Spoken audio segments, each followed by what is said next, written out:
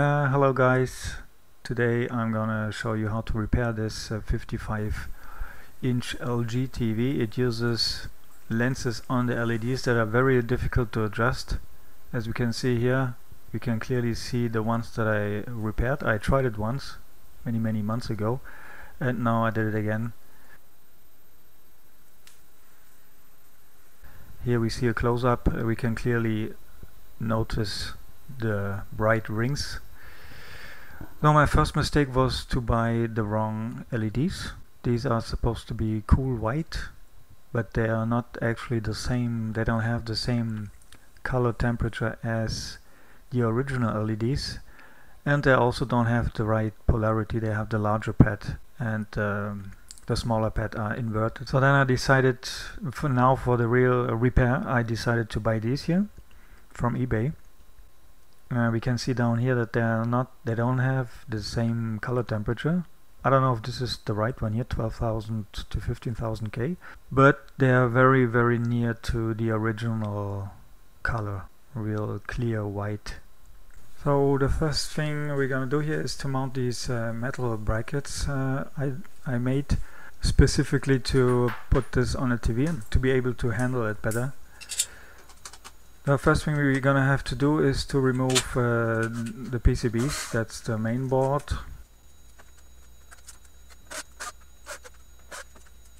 Then the next one here is the power supply board that also contains the LED driver.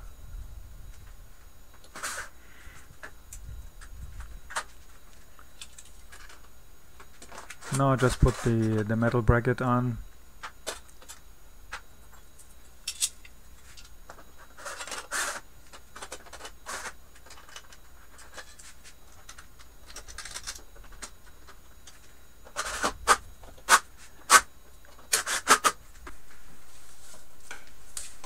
So now it becomes really easy to lay it on the screen or to move it around without pressing on the glass too much. Then the little stands, we remove them. Next thing here is the IR receiver and the power button and the T-con board, which is underneath this metal shield. I push the little lever upwards and the flat cable can be pulled out of the connector, and then all the little screws around the screen have to be removed.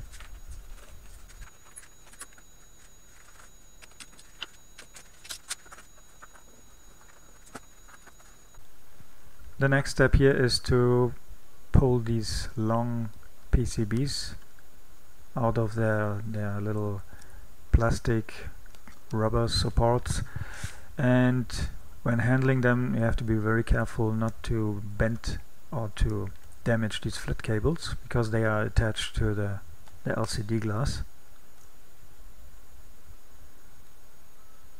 So this has to be done really carefully. We see these little clips here. This one is holding, that's the front bezel, that's holding the whole assembly. There are only 3 on the bottom, so we can just pull the LED assembly up like this, and the LCD glass will remain on the table.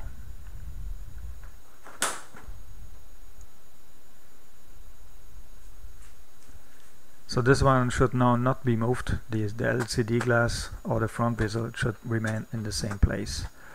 Now just remove this little plastic frame that holds all these white diffuser sheets. They're held with plastic clips. And we have 1, 2, 3. We have 3 thin sheets and then 1 big.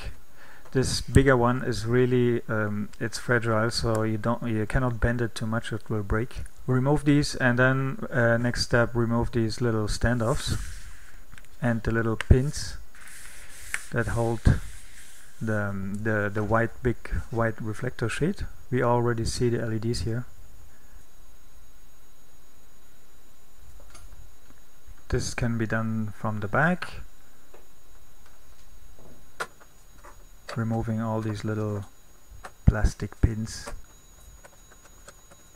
The first thing we see when we test these LEDs again, it's like a little frosted, the lens, and of course it's the wrong color. It's like a little, it has a yellow tint. This one here is another diffuser sheet from another TV I had, and powering up the whole strip that has I think it has 13 LEDs. No, it has 11. It has 11 LEDs, and each LED takes about 6 volts. So from 60 to 60 volts about is good enough to light them up. So we saw these two here. I break the one off I had mounted on the LED, and I'm just gonna try it here for just to demonstrate how it will not work. With another little lens I have from another TV, and it's absolutely not the same thing, as you can see. Then also, if you wanted to replace the whole LED strip, you see it's very difficult too, because they are glued with some double-sided tape.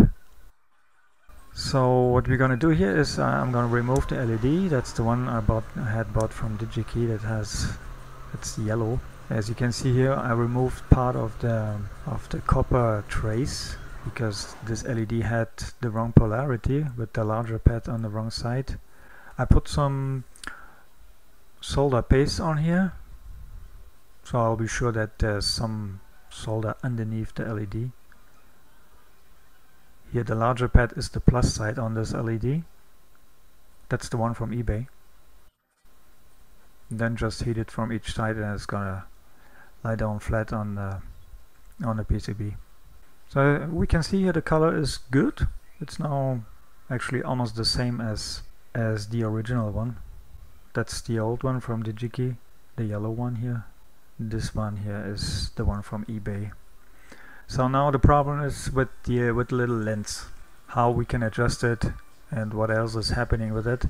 So I just put the little lens on here without bothering too much about the exact position, just roughly the same spot where it's supposed to be.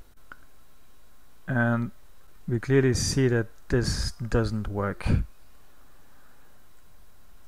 Now let's have a look under the microscope. That's a good one here. I broke it off from a good original LED. We see it's really clear. Now if we take the one that was on the other LED, the one that was faulty, they look like frosted glass on the inside. It's not glass, it's plastic, but it's like frosted. It has some deposit on the inner cone. The part inside of the lens should be absolutely clear. The light will not come through as it should go through. This one here is a good one, shining with the flashlight through it, and this one here is the one that has the deposit on the inside, and we can clearly see it's not the same thing.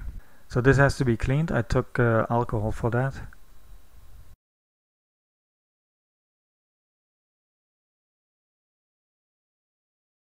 So now that it's clean, we see it's much cleaner than before. So this is really important. I've seen that it really makes a big difference. Now let's have a look at this again. It's already much better. The next thing would be to be able to exactly adjust the little lens into the right position. So what I'm gonna do here is I cut out of an old piece of diffuser. Maybe we could take some thick white paper too for that. And this one here is the one I just cut out, and we can now see if I move it around. I move around the diffuser sheet with the little lens underneath, and this way you are able to put it in exactly the right position, hold it there, glue it in the right place, and it's gonna look great. You can hardly see a difference here. It seems to be a little brighter than new LED, but other than that, it looks pretty good. So here we see a close-up of the side, from the side of the lens. This area here, this the cone inside the lens should remain absolutely clear, absolutely clean. The LED is positioned around here, and then this area, these little protrusions here, we just put glue on these little protrusions. There are 3 of them. You will see them when you break off the lens. And just put carefully glue on these 3 and then adjust the LED the way I just showed you. So I did this now on all the LEDs I had replaced once. I replaced them again, all of them. And now I'm gonna test them with about 66 volts or 60 volts about on each LED strip. And of course the yellow tint, the yellow LED color is gone. These are now the new LEDs from eBay.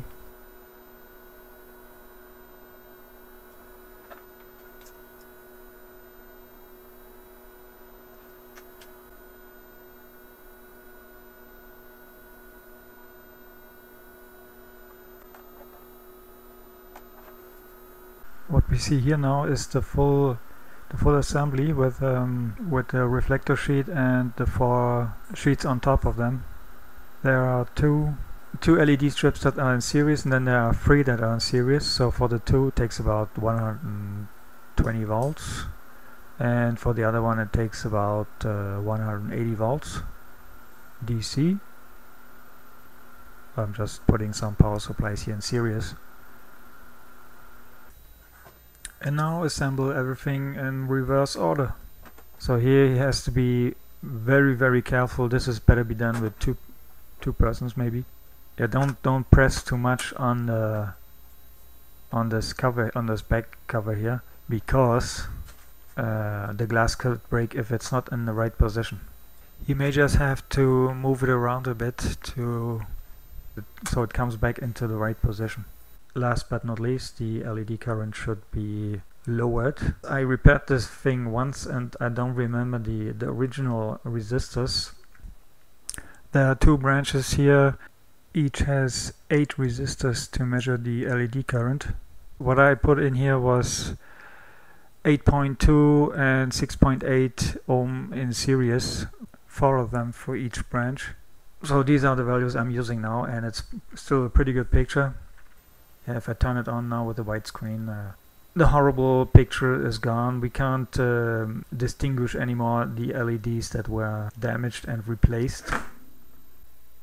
Yeah, that's it, folks. Thank you very much for watching, and it's nice that from now we will be able to repair these TVs too, just by replacing single LEDs and not whole LED strips.